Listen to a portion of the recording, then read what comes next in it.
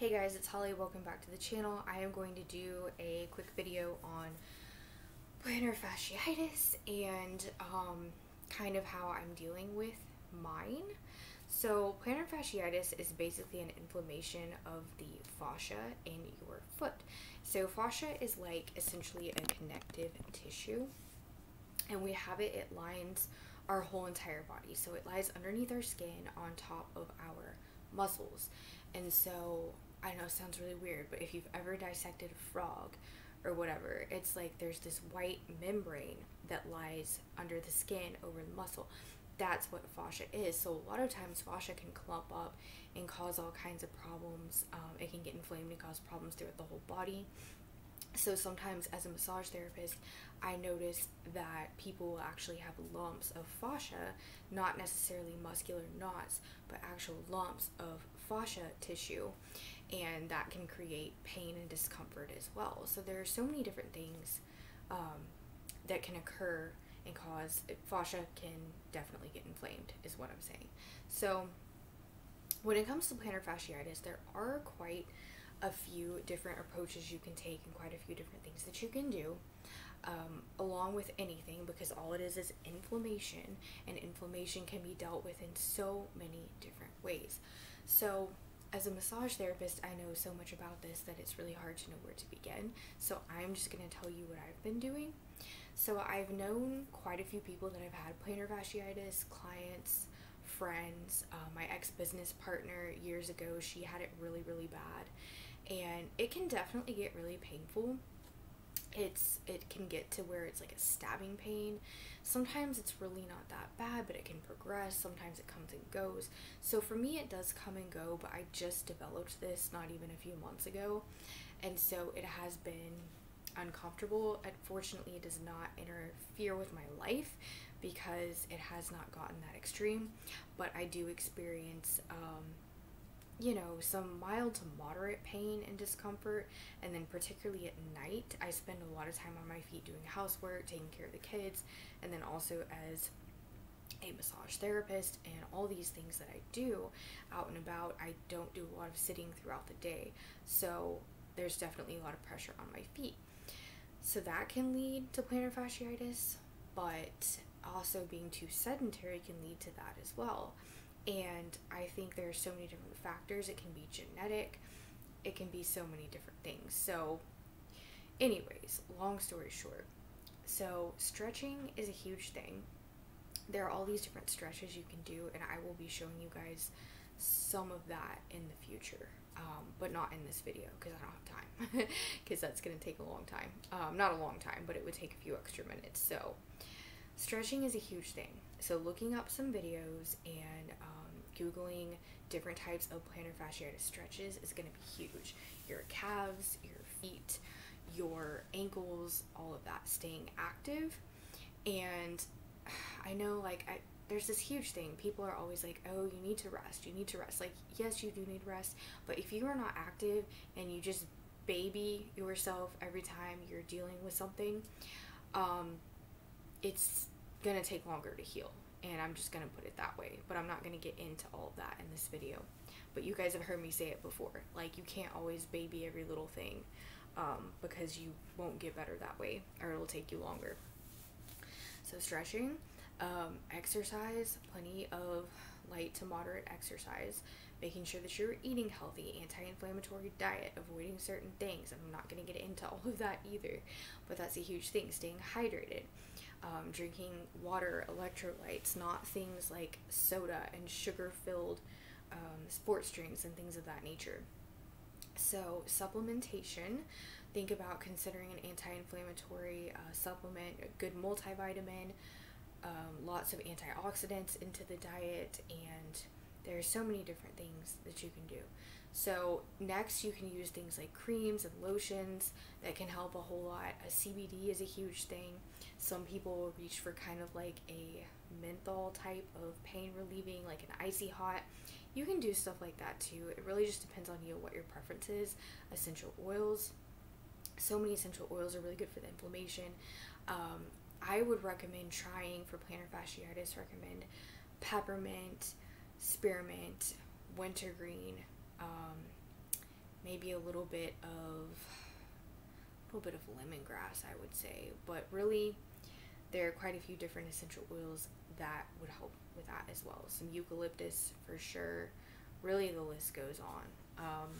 So then I have Bio Relief Salve from BioRains, and so I've been using this a whole lot on my foot, and fortunately I only have it on one side, I'm sorry. So I only have plantar fasciitis in my right foot. So fortunately I don't have it in both, but it does get to where it is like shooting, stabbing pain. Usually at least a couple times a day I will feel that. Yes, it's not comfortable.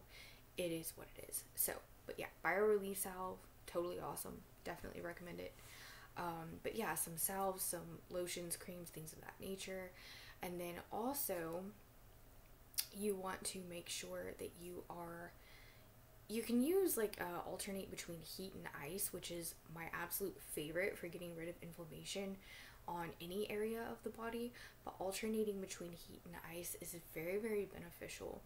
You can also use things like not only hot and cold packs, but you can use, I have this cavitation machine, and I've done a separate video on that, but what it does is it helps with like, it's kind of like an infrared type of thing, but it also has like an EMS function and some other functions like vibrations, and it can really help to break up some of that inflammation as well. So I do also use that on my foot sometimes, not all the time.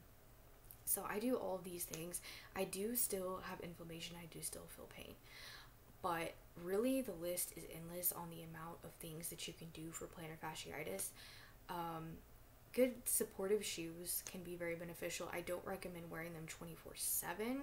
I think it's important to do your grounding and get your feet on the earth, the grass, the concrete, barefoot inside your house. I think it's important to go barefoot as well. I don't think you want to fully support the foot to that extent 24/7, because it's not going to allow your foot to kind of like, you know, naturally we weren't designed to have these super supportive shoes on as humans. So we were designed more to be in contact with the earth, and that's also going to mess with your grounding, which messes with your vibration and everything else, and it helps you so much to alkalize your body and just come back down to earth when you're able to ground. So I do recommend wearing some supportive shoes at least, you know, a few times a week, depending on the level of pain that you're experiencing. So that's going to be different for everyone. So me, I'm still kind of on the mild side of things, but that's also where you want to catch it early and prevent it from getting worse. So it's kind of like, I would like to liken plantar fasciitis to sciatica, because sciatica, which I have had that on and off for the past 10 years. And if any of you guys have had that, which I'm sure many of you have, it's basically an inflammation of the sciatic nerve, and it hurts.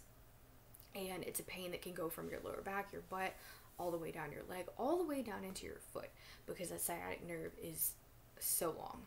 So anyways, lastly, I do want to talk about some different actual things I have been using that have been really helpful as well. So these right here are some very basic insoles for plantar fasciitis. So you can obviously find more expensive ones, but these are really supportive. Supporting the arches is very beneficial for plantar fasciitis. So another thing is these right here. I have not used these yet, but these I got on Amazon. They're just like $5 or $6, and you use like this part goes underneath your foot, okay? So then you put it on your foot, and then this part would go like on top of your foot, and this is just supposed to help provide additional cushioning and support. So have not tried these yet, but definitely something you can consider. Cheap, easy to get. These right here are similar. They're not really so much padded, but they're designed to be supportive. So you would put this around your foot as well, and it's hard for me to show you, but you figure it out when you get them. So those are kind of similar. These I've been using a lot, but I can't really say they've helped a ton, but that's just me. So, and then I have some elastic sports tape. So this right here, this is called KT tape, kinesiology therapeutic tape. So it's just like any kind of sports tape or medical tape, whatever. You just take it, and this would be like one. This is big enough for your foot, unless you have a really huge foot. So then you just remove the backing, and you would just use one of these like per day, like 1 or 2 per day, depending on, you know, if you take a shower midday or whatever. So, and it does stay on, it adheres really well, and it just provides additional support. So you just kind of like wrap it around your foot close to the heel, wherever you're feeling the pain. And this, I've been using these almost every day, and they really do help. They also come in a lot of different colors, like lime green and hot pink. It's kind of like a neon blue, but anyway, so far I think this has helped the most in terms of products that I've bought. And you can also use like certain compression socks and socks that are infused with like silver or gold. They now have like these copper socks, kind of like the same way you can buy like copper knee braces or ankle braces. So actually, hold on a second, I would like to show you guys the copper socks, but I have them in here, so give me just a second. Hold on.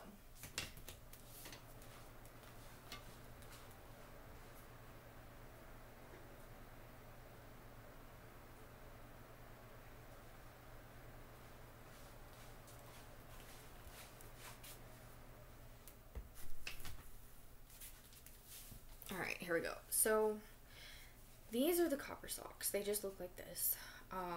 And these are really cheap. You can get a 3-pack for like $12 or something like that off Amazon or eBay or whatever.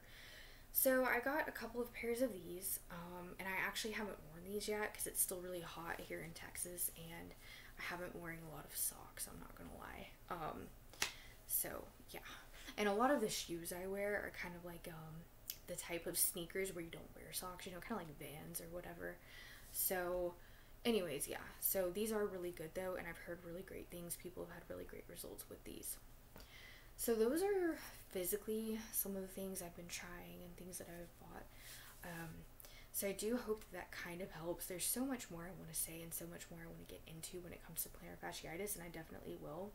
So the next video I do on it will probably consist of some of the stretching, and I think that's going to be a really great idea to try. But yeah, so again, there are so many different things, but these are just some of the things I've tried, some of the things that work for me, and I hope I've mentioned a few ideas that can help out. Also, things like taking a bath in Epsom salt, baking soda, detoxing, so many different things. A foot soap with some baking soda and Epsom salt, or even one or the other, or some sea salt, just kind of like experiment. You can throw a bath bomb in there, and you can even do like a foot mask. They actually have those. So you can do all those kinds of things, and all that stuff will really help. But I think the main thing is just consistency and doing your best, mixing it up, and just figuring out what works for you and doing your best to prevent it from getting worse. And that's really all you can do. So I do liken it to sciatic nerve issues. Like I said before, that's the best comparison I can really give based on my fairly limited amount of knowledge. I have quite a bit of knowledge, but in the same point, I don't have all the knowledge. So I hope this helps, and I'll see you guys in the next video. Bye.